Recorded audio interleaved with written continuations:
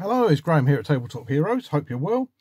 I've had a few requests or a few inquiries about how I base my figures, and I thought I'm going to show you a quick and easy method I employ using the ReadyBase product, which is obviously available on the website www.tabletopheroes.co.uk.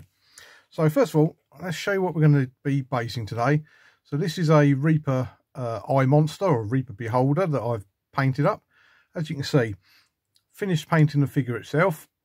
I've stuck a few skulls onto the base there, and then I trim the edge of my base with just an earth brown, obviously any colour that would suit, and I always paint just earth brown on the top there, nice and rough, just to cover up any bright white that might gleam through.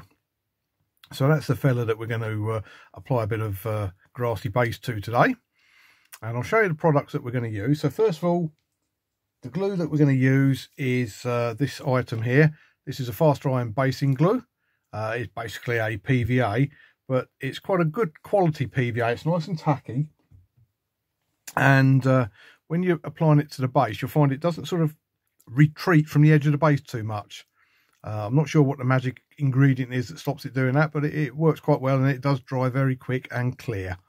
Okay, so we're going to be using that. And the other product is the actual basing mix itself. So these are ReadyBase bags. Each bag contains, I don't know if you can see it in there, this one is called Patchy Plains, and this contains some flock and rock and grit and texture all in one bag. So there's no mixing there that you need to do. The whole product is ready to go. Okay, I'll show you what I do with this, because I'll take it out of the bag and I'll put mine into like a little lunch tub. There you go. This one is Mediterranean earth that I use. It's quite a nice light one. I like this one. Okay, and as you can see, there's a mixture of sand in there, a few little stones, and it's literally a case of going to be applying the glue and dipping the whole model in there. And I'll show you a couple of little things I do along the way. Okay, so put that to one side. I use a scabby old paintbrush for applying the glue. So even my manky old paintbrushes have got a little bit of use. And I usually put some of the glue into, this is obviously an old blister, but into something so I can sort of apply it to the base. Okay. So this isn't very technical, this, but it seems to work for me. So what we're going to do is literally slap the glue directly onto the base around the skulls there. And this figure, it's not a slaughter figure, it actually has a base on it, so I'll make sure I put plenty of glue where the base of the figure meets the plastic base of the round base that I've glued it to. Okay, so you can be nice and generous with this. Doesn't matter if you get it onto obviously these skulls, because it's really only going to be the tops of them that are sticking out. So hopefully when you look at the figure, you'll sort of just about make out the fact that there are skulls of its victims scattered about. And there you can go. If I paint this on here, you can see what I mean about this not retracting from the edge of the base. Some of the thinner, I assume it's to do with the amount of water in it, some of the thinner PVAs will kind of pull back. So when you dip the figure in there to apply the texture, it obviously leaves bare patches. Okay. This figure is one of the Reaper Bones Black range. So it's made from plastic, recycled plastic. But like a lot of the Reaper Bones now, the quality of it, the Reaper Bones Black, is a lot better than they used to be. And in fact, I would say comparable in cast and detail to metal figures, but for a fraction of the price. I think this one on my website retails at under £6, I think. I'm pretty sure it's that sort of money. Might even be less. There you go, you can see this basing glue now. It's going on there nice and thick. So don't be afraid to be generous with it. I mean, obviously once you've done this base, you're going to need to leave the figure. I normally leave them overnight to dry before I varnish them, just to make sure everything is dry, but it does dry a lot quicker than that. I have actually done them in the morning, done the bases in the morning on some figures, and been varnishing them and finishing off in the afternoon. So and then plenty of glue, just slapping it on nice and thick there onto the base itself. Trying not to get too much onto the tentacles or the optic tentacles of this beholder, which is not sure actually what I'm going to do with the figure. I just like the sculpt, so I figured I'd fancy painting it. There we go, just get it into all the little nooks and crannies, and I'm being really generous around where the figure itself meets, let's say, the plastic base. Okay, like that, look at that. So there you go, as technical as that, slapping on a thick layer of this base glue, this PVA type glue. Oh, okay, if you get, like I just did there, some on the rim of the base and you don't particularly want it there, not a problem. Obviously PVA is water based, so a bit of water on my finger and I'll wipe it off. There you go, that's gone. Okay, and then just, I've still got some left in the palette, so let's slap it on. There you go. Right, I think that'll do. So we're giving everything a nice good glop of glue. And nooks and crannies there. Okay, next non-technical bit. And you can see how quick this is. If you've got an army of figures to base up, this is really going to take you no time at all.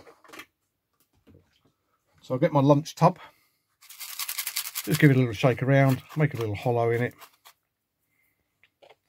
And literally, I'm going to stick the whole figure in there and cover it. Twist it around a little bit in there.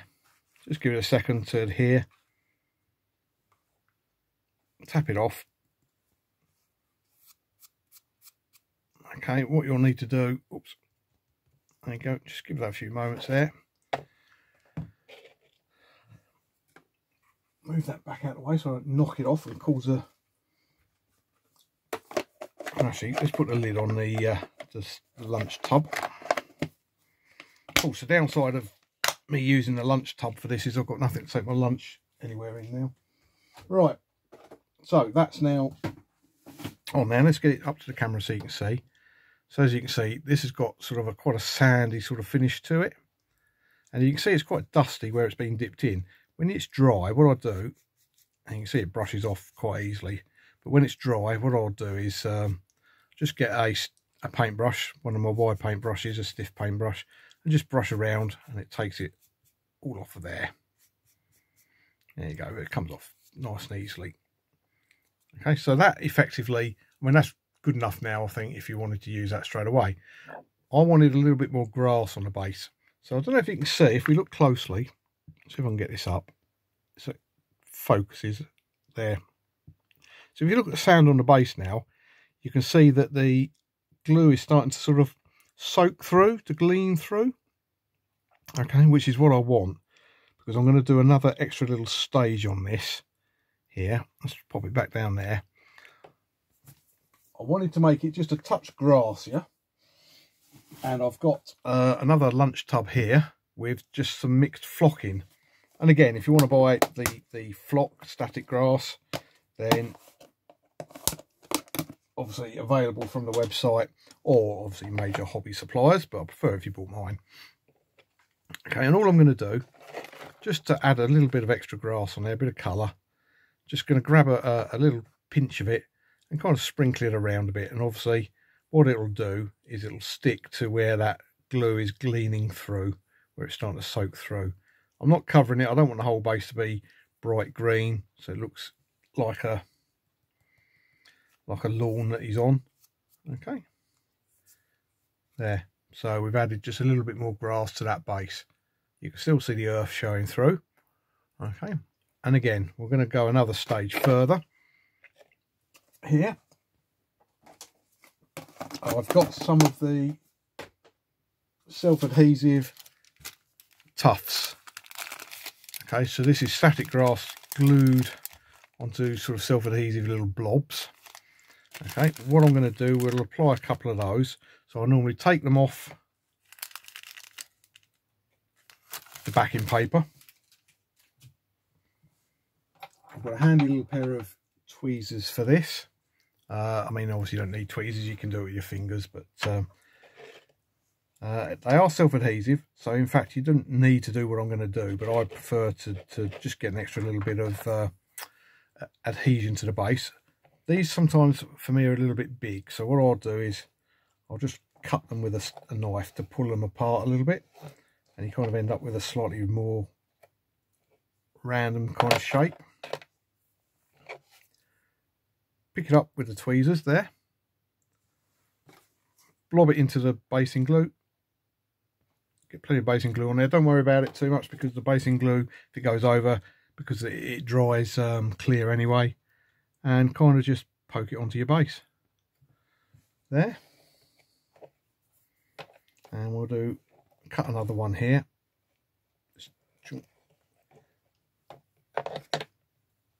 We'll put one of those there. That's the same. I'm just going to do this again. So with a little pair of tweezers, blob of the basing glue on it. We'll roll it round. We'll have that one just sticking this side. Just adds a bit of irregularity to it. And maybe put this one. I mean, you don't want to overdo it, obviously. Well, unless you want a character or a figure that's sort of creeping through the grass or the undergrowth. There. Pump, pump, pump. There, that'll do. So, you can see that thing now is on the base. And it's the base has really sort of made it finish the figure off, I think. Hopefully you can see that there. Let's get a bit closer there. Okay, I'm going to post some photos of this up onto Tabletop Heroes Facebook page as well. So the next stage is we're going to leave this to dry, so this glue goes rock hard. I'm then going to varnish the whole thing over with a matte varnish to give it some protection, and the eye there in this particular figure, what I'm probably going to do is put some gloss varnish in that just to make it look a little bit shiny. So there you go, quick and easy using the Ready Base system available from Tabletop Heroes. Just check it out on the website www.tabletopheroes.co.uk. Keep an eye out on the Facebook page, and don't forget to visit the website and subscribe to the newsletters. Thanks very much for watching. I hope that helps. If you've got any questions, please don't hesitate to ask. Pop them in the comments and I'll try and answer them if I can. Happy gaming and happy painting. Take care.